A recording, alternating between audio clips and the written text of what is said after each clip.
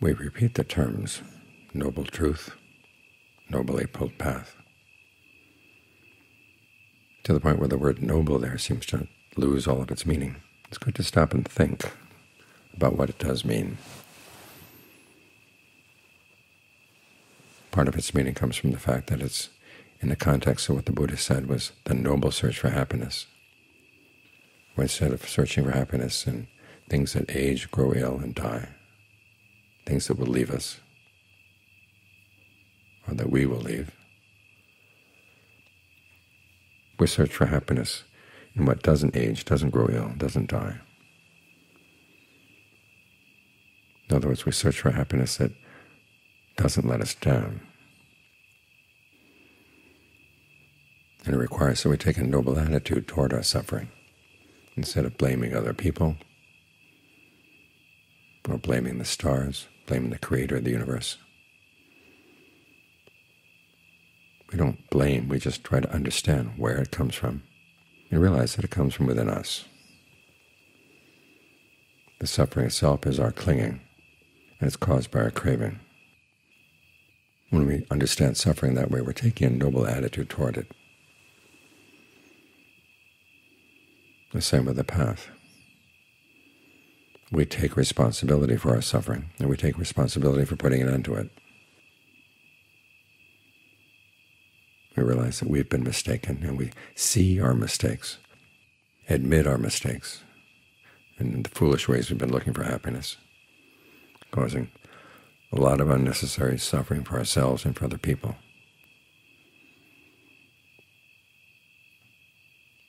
And so we take a noble attitude toward the whole problem of suffering. And the important thing is that taking the noble attitude works. It's not just noble ideas, noble sentiments. It's pragmatic. It's when you take a grubby attitude towards happiness, just grasping whatever you can. That's what doesn't work. You take the noble attitude, and your search really does lead to something satisfactory.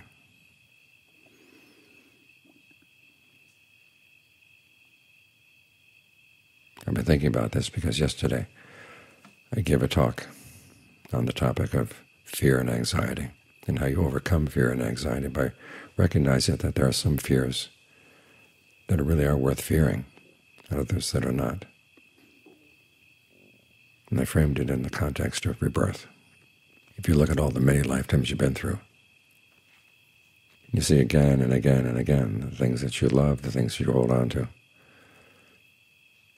get taken away from you, or you leave them. Things like wealth, your health, your relatives, your family.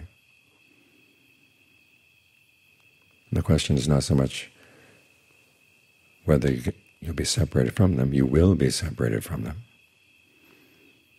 The question then becomes, well, how do you take advantage of them when you're not yet separated?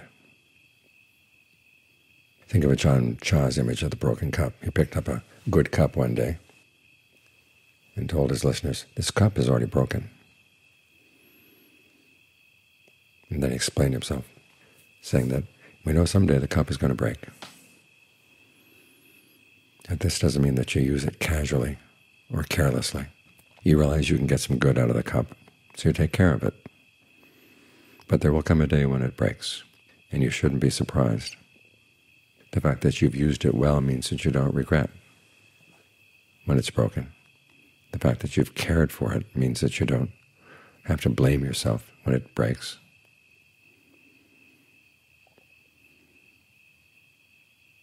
And that way you engage with the cup in a way that leads to the least amount of suffering.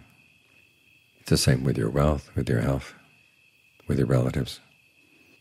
With your wealth, you try to use it well. As the Buddha said, loss of wealth, loss of health, loss of your relatives is relatively minor compared to loss of right view and loss of your virtue. But he doesn't say that these things are totally worthless. After all, you can use your wealth to develop the perfection of generosity. You don't have to give it all away. In fact, he doesn't recommend giving it all away. He says you use it to provide for your own enjoyment, for the enjoyment of your family, to put some away for the future, but then also to give it, to be generous with it. The day will come when you don't have any wealth. It's taken away for one reason or another. But you look back on the times when you did have it, and you realize, well, you got good use out of it, particularly as you use it to develop the perfection of generosity. You've got an inner wealth now. That, as the Thais say, can't be burned by fire, can't be washed away by floods. You've made a good exchange. The same with your health. The Buddha recognizes that health is very useful for the practice. The body gets weak. It's more difficult to practice. It's not impossible, but it's a lot easier to put out the effort that's required when the body is strong. So you look after the body. In the Vinaya, the monks' rules, there's a very large section devoted to medical care. The Buddha recognized that some illnesses respond to medicine, others don't. But when the medicines are available, use them. I think of that story with the Ajahn Mun that Ajahn Fuang told, when there'd be a monk who would be sick and there was no medicine. And if the monk asked for medicine, Ajahn Mun would scold him. Say, what kind of meditator are you? Use your discernment to deal with the pain, to deal with the suffering.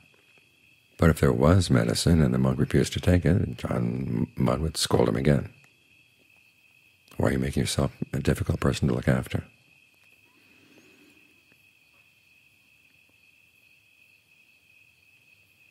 Sounds like you get scolded either way. Of course, if you take your desires in line with what's available, if the medicine is available, use it. If it's not, learn to use what resources you do have, like Ajahn Lee. When he had that heart attack, he used his breath. He used his concentration to heal himself so that he could continue practicing. So you look after your wealth, you look after your health. You look after your relatives, you take good care of them, and you try to engage with them as best you can. If they're junior to you, you try to teach them. If they're senior to you, you try to help them. Make sure that you have goodwill for them all the time, even when they're difficult, even when you're difficult. And that way, when the time comes to leave, there's a minimum of regret.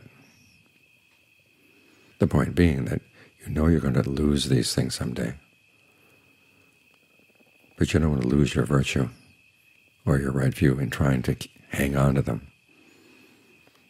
Because even as you hang on, they get taken away, and then you've lost everything. Virtue, right view, these things you don't have to lose.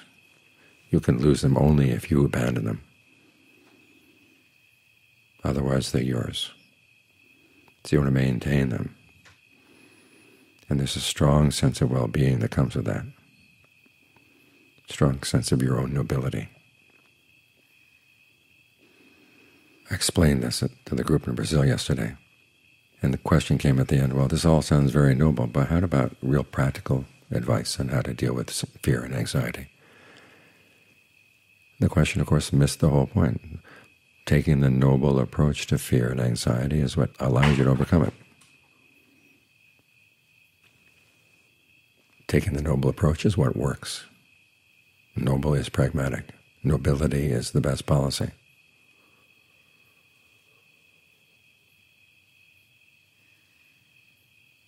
When you can be inspired by your own behavior, there's a strong sense of well-being that comes with that.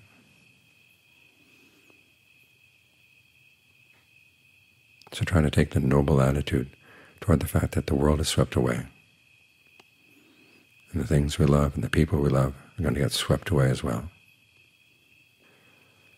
But make sure your virtue doesn't get swept away, your right view doesn't get swept away. Maintain something solid inside. There was a story that appeared in the newspapers a while back. There was a young man in Iran who was murdered. They caught the murderer, tried him, found him guilty. And apparently in Islamic law, it's the right of the parents of a deceased to decide whether or not the death sentence would be carried out or not. And the mother had decided she wanted to see it carried out, so that justice would be done. But she started having dreams. Her son came to her, Mom, don't go for revenge. Forgive the guy.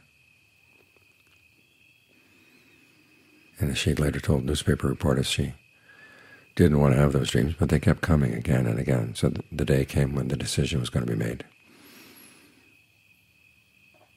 The guilty party was sitting in a chair with a noose around his neck. The mother goes up, slaps him in the face as hard as she can, and then takes the noose off. And as she told the reporters later, there was a huge sense of relief that came. It's when you can pull out of this back and forth of trying to go for justice that the mind can be freed. We have a story like that in the Buddhist tradition as well. There was a king and a queen whose kingdom was taken away from them by another king. So they disguised themselves and went and lived in the capital of the king who had defeated them. They had a son, and they realized after a while that the son was in danger. If anything ever happened to them, he'd probably get killed too. So they sent him off to live with relatives out in the countryside. And then he would come back to visit them from time to time. The one time he came back and saw that they had been captured.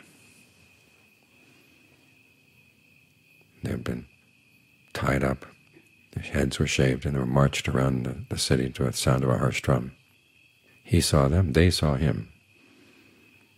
And the father said, don't look too far, don't look too close, because animosity is not ended with animosity, it's ended by non-animosity.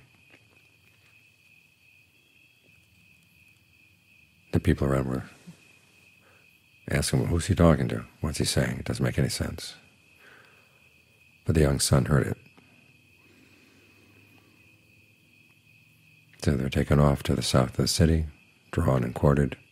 Guards were placed to watch over them in case anybody wanted to have funeral rites for the dead. Well, he got them, the young son got the guards drunk, and then he built a pyre, cremated his parents, and then decided on revenge. He went and got a job in the stables of the king, the elephant stables, and at night he would play the flute for the elephants. Well, of course, the flute music didn't stay just in the stables, it wafted into the royal palace. The king liked the sound of the flute, so he had the young flute player brought into his apartments to have him play for him. So the young man actually by this time, played the flute. The king said, okay, stay here with me.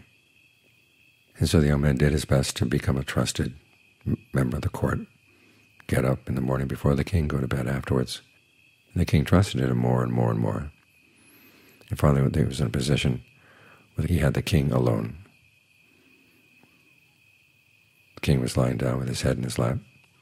And the young man was thinking about all the mischief this king had done, killed his parents. He pulled out his sword. Then he thought of what his father had said. So he put the sword back. Then he started thinking again, pulled out the sword again. Then thought of what his father said. This happened 3 times.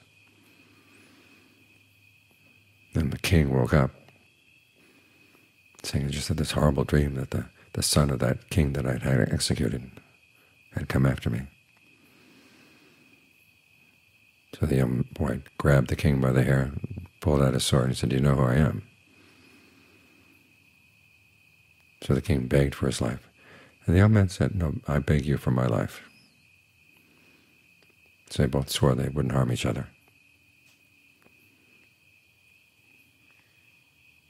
And they ended up with the young guy getting the king's daughter, which meant that he was going to take over the kingdom.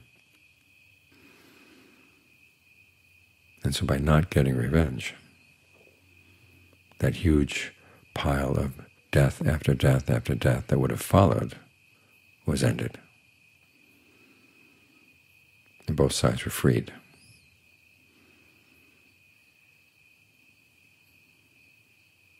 So it's when you take the noble path that you find that it's the path that works.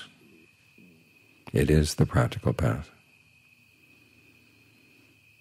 It's simply a matter of learning how to inspire yourself that you can do it. You can be noble too. That's another one of the meanings of the Noble Truths and the Noble Path, is that they are ennobling. As you follow them, as you take them on, you become a noble person. And it's the noble people who are truly happy, because it's a noble path that works.